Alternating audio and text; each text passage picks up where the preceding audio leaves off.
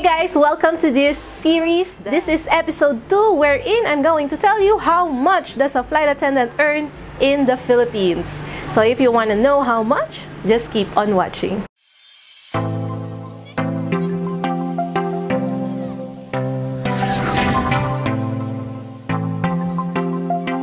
Just a disclaimer, so this is just for informational purposes only, and I do not guarantee that all the information that is here, it is all based on sabi-sabi or the info that I get as well myself from other people. So it's not really from the company, okay?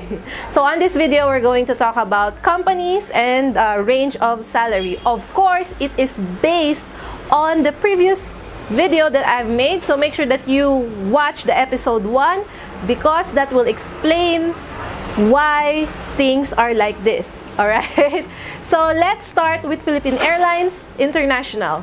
Okay, this is actually based on some people that I talk to, people that I know that work for them, but please do not quote me on this. Things may change and things may not change. Anyway, so for Philippine Airlines International, they earn about 50 to 60,000 pesos a month.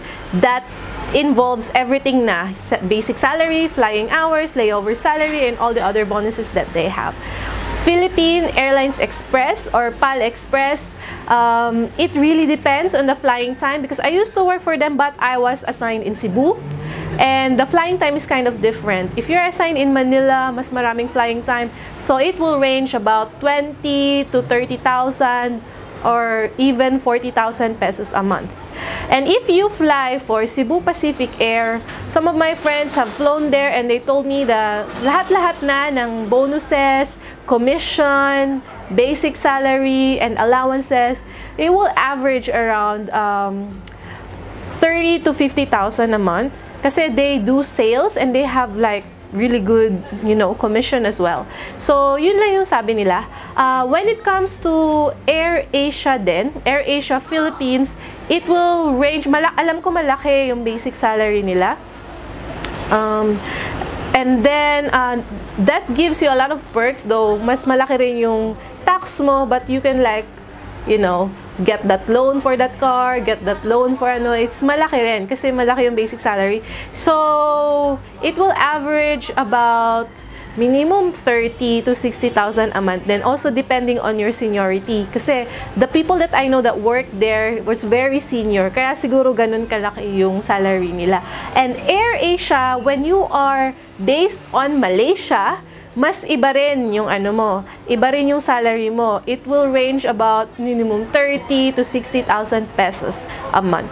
So that's the airlines that I know of here in the Philippines. I don't know about the other ones like the Jetstar and yung mga iba pang airline na maliliit because I don't know people who are working there.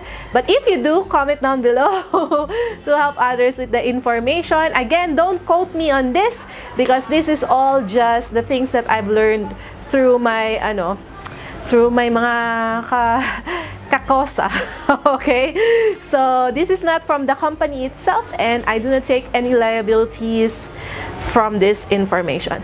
So thank you for remembering to always like my videos and subscribe to my channel if you haven't already been subscribed, and I will see you guys on the next video.